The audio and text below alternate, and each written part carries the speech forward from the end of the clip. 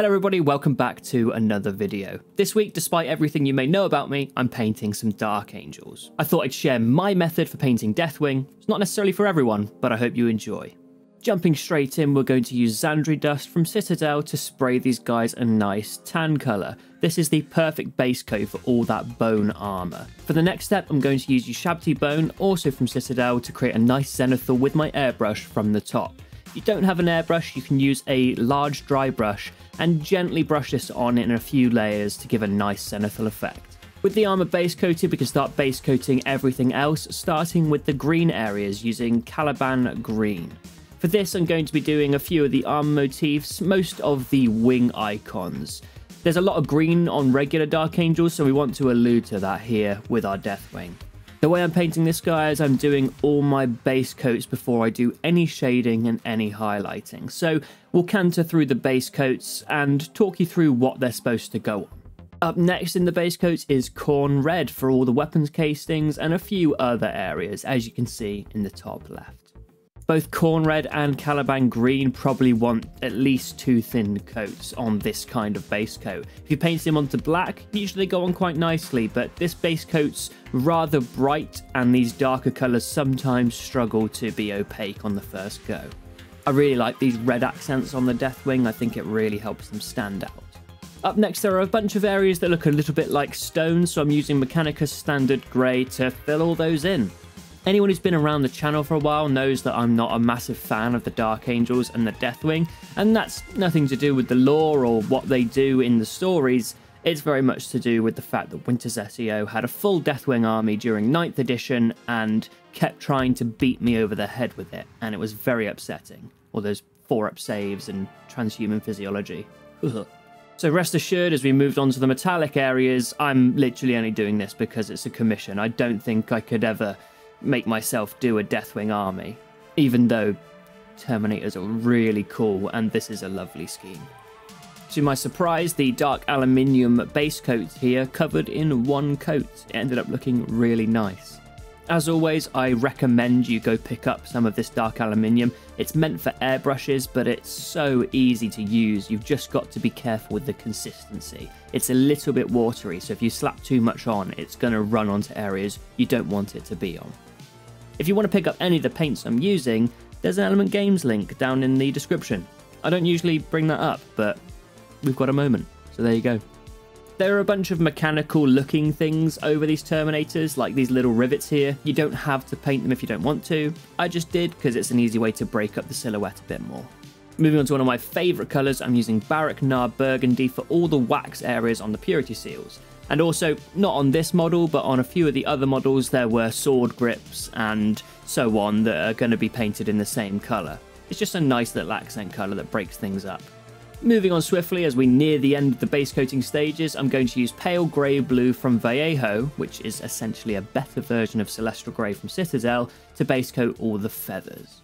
Fun fact for anyone newer to the hobby, Dark Angels used to be very Native American themed, and they don't really do that anymore, but it would be very interesting to see what they'd have gone with if they'd kept in that kind of style.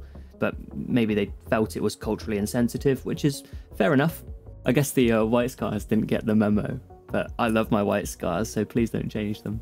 We're now using Black Legion contrast paint for all the armor joints and seals and those rubberized cables. It's quite a stark contrast here, but once you start doing all your other layers, it'll look a lot better. Speaking of other layers, we're moving on to Wildwood, which is where we're going to do the belts, scabbards and pouches, but we're also going to start doing all the dark lining. It's what's called panel lining or recess shading. You can use Agrax Earthshade here, but I like the control and the opacity that comes with Wildwood, so I'm doing this carefully into all the recesses. If you don't want to do this stage, you can of course just use a wash. I just like the clean layers we've already made. For anyone who's a little bit nervous to try this or think it's time consuming, it's such a great way to learn brush control, and I highly recommend it. It's helped me no end. Moving on to a wash using Seraphim Sepia, we're going to create a nice gradient for all the areas that are more in shadow. So those areas that are pointing slightly towards the ground, or those areas that aren't covered in the Ushabti Bone Zenithal that we started with. Essentially, if you leave a band of Xandri dust between the Ushabti bone and then your Seraphim sepia layer, you'll be about in the right ballpark. Just keep it thin, don't put too much on, and gently sweep it towards the floor, as that's where the darker shadows are going to be. It's a really nice effect, and it'll be brought out more by this stage, the edge highlight stage. By using pale sand from Vallejo, which is a really bright, almost off-white but still sandy colour, we can create a really nice, bright and sharp edge highlight. With the work we've already done using the Wildwood and then our Seraphim Sepia shade, this is going to make everything look really neat and tidy, even if your shade wasn't the neatest thing in the world. I always view the edge highlighting step as essentially boxing in the base coats and shading we've already done, and it does help things look really neat. Now, using Evil Sun Scarlet to highlight all the red areas, it's worth noting that you don't have to edge highlight anything and you don't have to follow this guide to the letter. If this just gives you an idea of the colours to use while you paint in your own style, then that's perfect. The video has achieved what it set out to do. We're now doing all the green areas using Warboss and then Scarsnet Green in gradually smaller edge highlights. This creates a really nice crispy Aquila on the chest and all those wing motifs. Moving back to another easy area, we're going to layer on some Screamer Pink onto the raised pieces of any of the grips and also the Purity Seals. Then straight in with Pink Horror for an even sharper highlight. Now time for our rather quick fire round. We're going to use Ushabti Bone to highlight up the Purity Seals, then go straight in with Pale Sand to make them a bit brighter than the regular armour. Moving on, using Agrax Earthshade to shade these down. Usually I'd use Seraphim Sepia, but we've already used that on the armour, before we move on to Dawnstone for all those stone areas.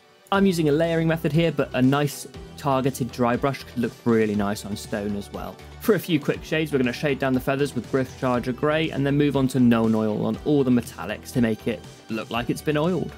Going back to the feathers, we're going to add a few streaks and dashes here and there with Ulthuan Grey, just to add a bit of texture back.